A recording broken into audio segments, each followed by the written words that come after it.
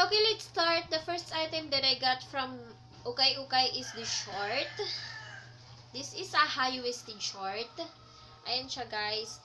Brown in color and then floral. May design siyang floral dyan. And ayan siya, yung floral niya. See? Makapal yung tela niya and then maganda yung quality kasi wala siyang mancha, malinis pa siya. Kumpleto pa yung button niya dito and then hindi rin sira yung zipper niya. Kasi usually, pag bibili ka ng ukay-ukay, minsan yung nakukuha mo maganda pero marami ng mancha and then minsan sira na yung zipper, kailangan pang palitan, minsan wala na din yung mga button dito. But this one is in very very good quality and I got this for only 60 pesos. Aray, kate. So, ayun, 60 pesos ko lang siyang nakuha itong short na to. And then the next item that I got is this short, striped short, and katulad nung pinakita kong una sa inyo, yung una makapal yung tela niya, and then ito, super lambot niya, ayan o, super lambot niya, pero maganda rin siya kahit na medyo manipis yung tela niya. Ayan, stripe, and then meron, ganito yung button niya. Ayan. Hindi rin siya sira. Maganda pa rin. Ano yung zipper? Okay din. Hindi rin sira. And I also got this for only 60 pesos. And then the next item that I got is this short again. This yellow short. Yellow siya. And then, maganda rin yung tela niya makapal. Makapal siya katulad nung una kong pinakita sa inyo. And I also got this for 60 pesos only. And then the next item that I got is this shirt. Meron pa siyang tag, guys. And see. $1.99. Ayan, maganda rin siya. Striped siya na v-neck. And then, super lambot din ng tela niya. Maganda rin kasi wala ring mancha. And then the next item is this crop top. Oh, I'm so sorry. I got this for only 20 pesos. At meron pa siyang tag. Yan. And then, the next item that I got is this crop top. This is for my sister. Ayan siya. Ang ganda niya, diba?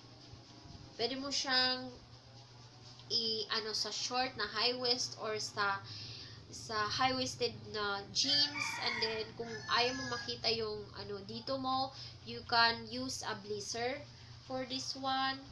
Ayan. Ang ganda-ganda niya, guys. Diba? So, ito siya. Ito yung tela niya. Medyo manipis, pero maganda. The next item is, and I also got this for only 20 pesos. Baka nakalimutan kong sabihin sa inyo. Lahat ng mga blouses na ipapakita ko, I got it for only 20 pesos at maganda yung mga tela niya. And then, the next item is, meron din siyang tag.